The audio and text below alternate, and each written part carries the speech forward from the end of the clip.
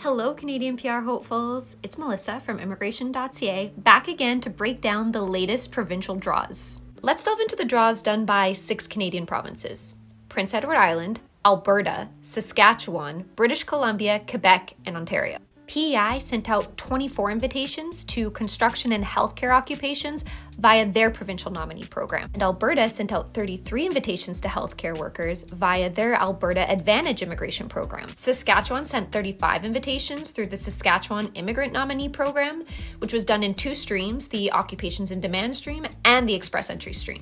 British Columbia sent out 156 invitations to various occupations.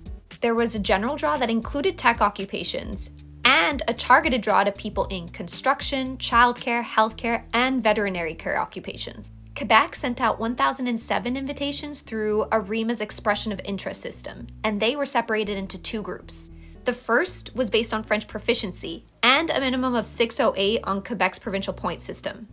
The second was also based on French language proficiency and a job offer outside of the Montreal metropolitan area. Finally, Ontario sent out a whopping 2,583 invitations through the Express Entry skilled trade stream. Then they sent another 2,104 invitations to healthcare occupations through the Human Capital Priority stream. For more information on the Ontario draws, go to the latest news section on Immigration.ca. There you'll find a full list of all the targeted occupations. So, what does this mean for you?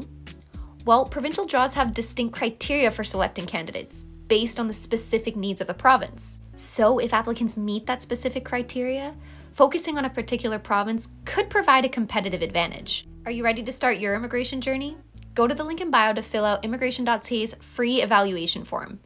And don't forget to follow to stay up to date on the latest immigration news.